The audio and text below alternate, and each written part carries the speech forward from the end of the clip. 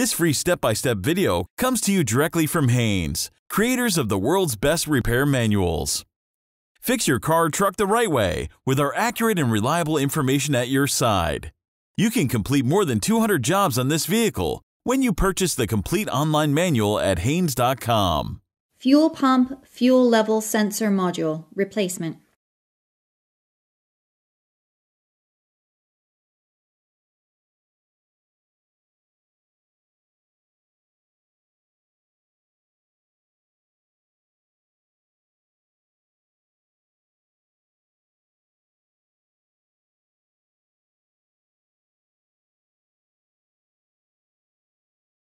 Pull the hood release lever located under the steering column.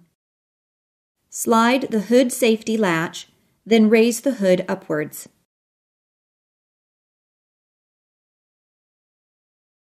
To relieve the fuel system pressure, remove the fuel pump fuse from the underhood fuse and relay box. The fuel pump fuse is the 9th fuse from the right, as indicated. Start the engine and allow it to run until it stops. This should only take a few seconds.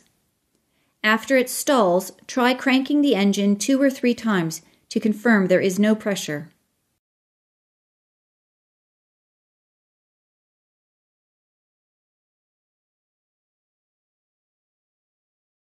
Loosen the cable nut on the negative battery terminal, then disconnect the negative battery cable. Position the cable aside to prevent accidental reconnection. Apply the handbrake. Chock the rear wheels to prevent the vehicle from rolling. Then raise the front of the car and support it on jack stands.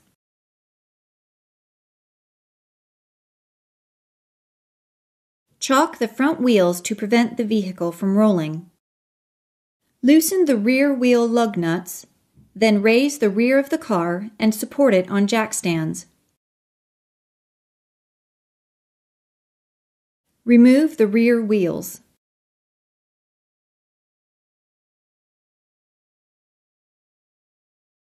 Disconnect the EVAP hose and the vent pipe quick connect fittings, and also the fuel filler hose from the fuel tank.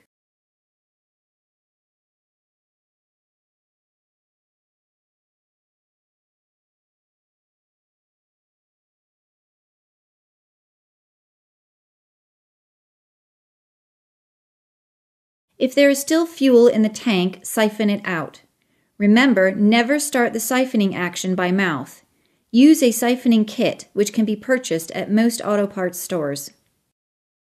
Support the fuel tank with a suitable lowering lifting device.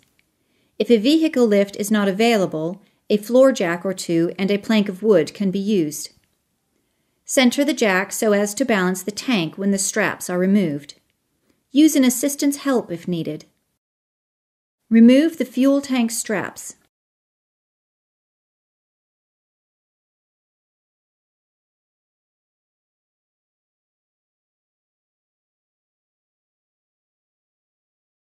Lower the tank slightly until the connections at the top of the fuel pump module can be accessed. Clean up any dust and debris from the top of the fuel pump.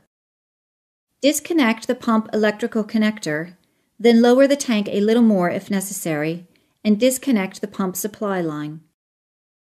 Slowly and carefully lower the tank completely and remove it from underneath the vehicle. Disconnect the EVAP line quick connect fitting. Note the position in which the fuel pump sits in the tank. It helps to mark the position of the top of the fuel pump module in relation to the fuel tank. Unscrew and remove the pump module lock ring. A special tool available at most auto parts stores can be used to loosen the lock ring, but a large pair of pliers will also work. Carefully pull the fuel pump module out of the tank. Angle the module as necessary to protect the fuel level sensor float arm. To replace the fuel level sensor, trace the sensor wiring harness to its electrical connector and disconnect it. To disengage the sensor from the pump module, depress the locks on each side of the sensor with needle-nosed pliers and slide the sensor out and off. When installing the sensor module, make sure that the locks snap into place, then connect the electrical connector. Remove the old O-ring, clean the mating surface on the fuel tank, then install a new O-ring. Install the pump module into the tank in the correct direction, as noted previously. Install the module lock ring. Working around the lock ring, tighten it securely. Connect the EVAP line quick connect fitting to the module. Carefully raise the fuel tank into position. Connect the fuel pump supply line and electrical connector. Raise the tank completely into the vehicle body recess, then secure the tank with the straps. Tighten the fuel tank strap fasteners securely.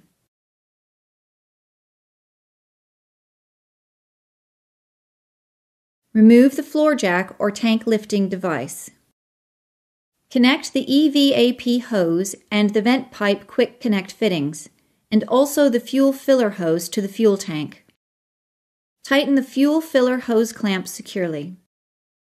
Install the rear wheels and lug nuts. Lower the car to the ground and tighten the wheel lug nuts to the specified torque setting.